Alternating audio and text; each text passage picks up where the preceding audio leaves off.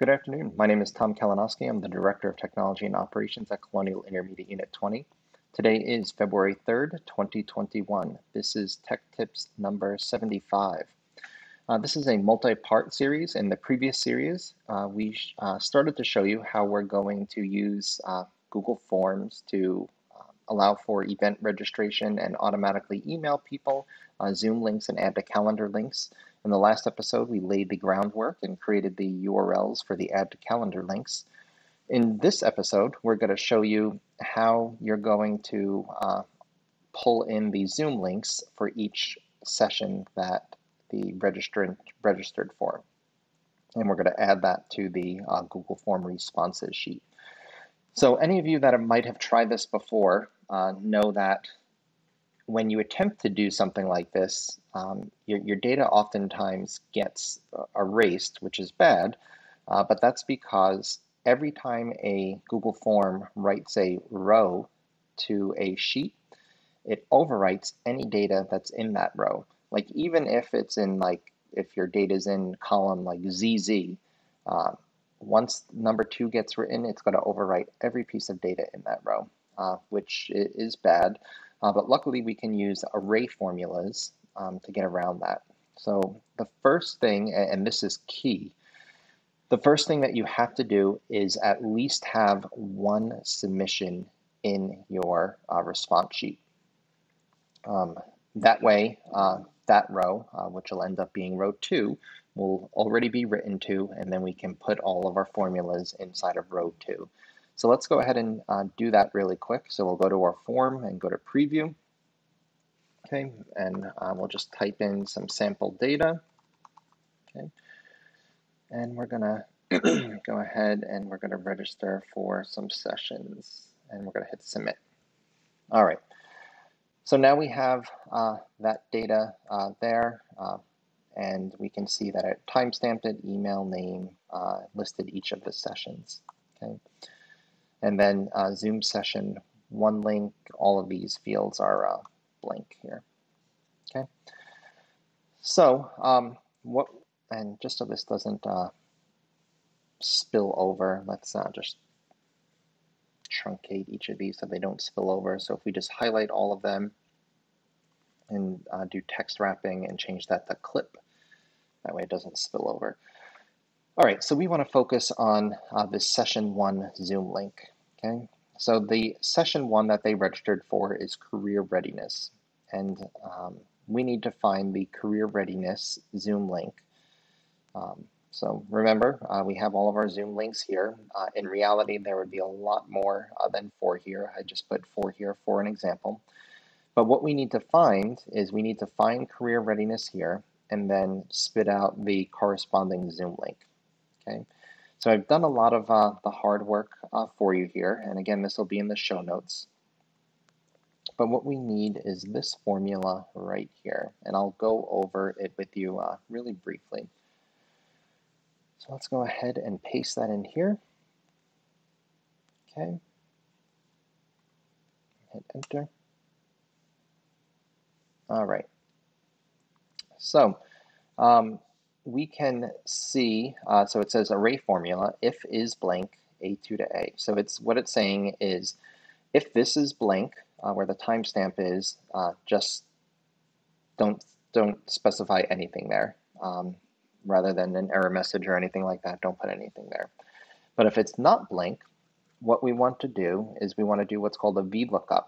And what we're looking for is whatever is in this cell. Okay, that's the D2 to D, meaning it all the way down through here.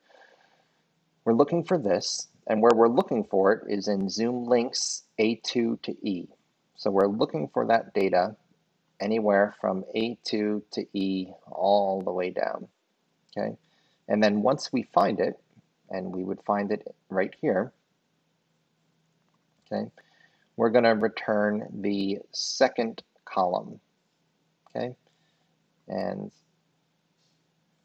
we want the second column because that contains the Zoom link. Okay, and what that does is that spits out the Zoom link there. So we can give that a quick test here by filling out the form again. Okay, so if we go back to our form and we go to preview, okay, type in our email address,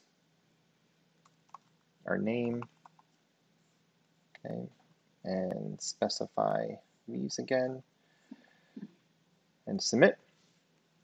Okay, we'll go back here, okay, and we'll see that again, it automatically put that URL in there, which is exactly what we want, okay. So we want to do this for each of the different sessions. So what we'll do, okay, is we'll copy this, okay, and we're going to go over to our session 2 Zoom link, and we're going to paste that in there as well, okay.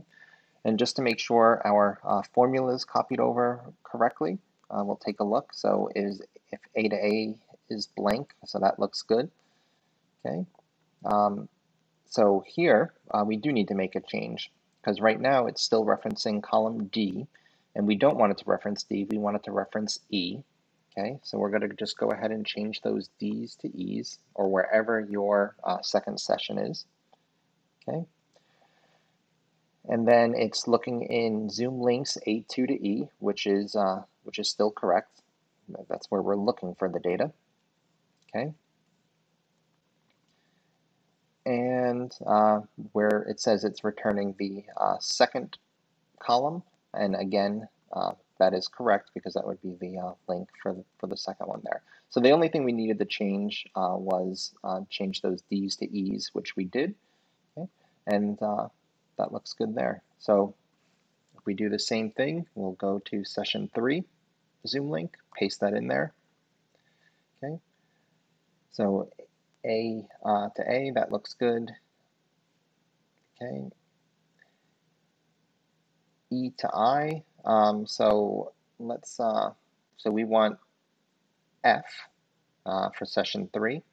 Okay, so let's fix that. And that should actually be F, F2 to F.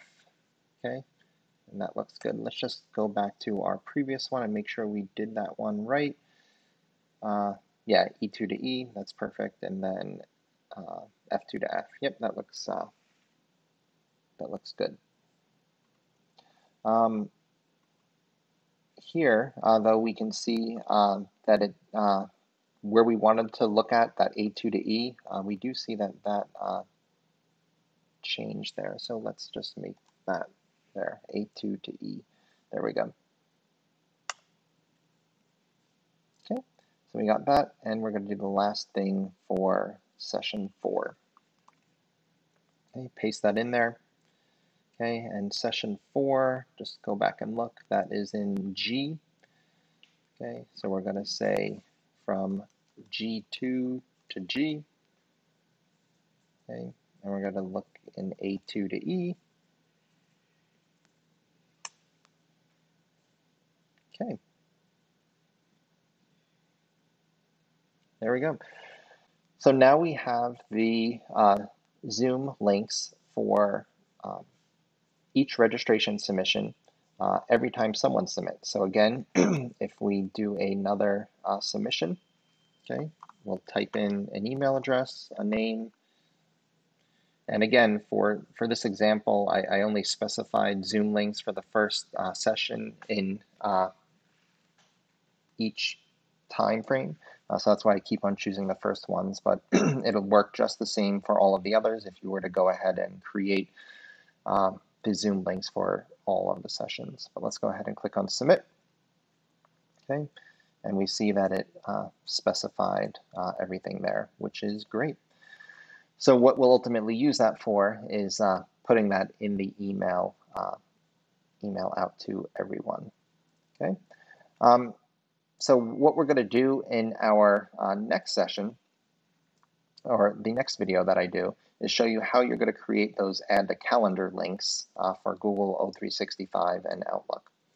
So thank you for your time today. I appreciate it. Make sure to subscribe, hit the subscribe button and the bell at the bottom. That way you'll be alerted as soon as I release some more videos on this. Hope to see you again next time.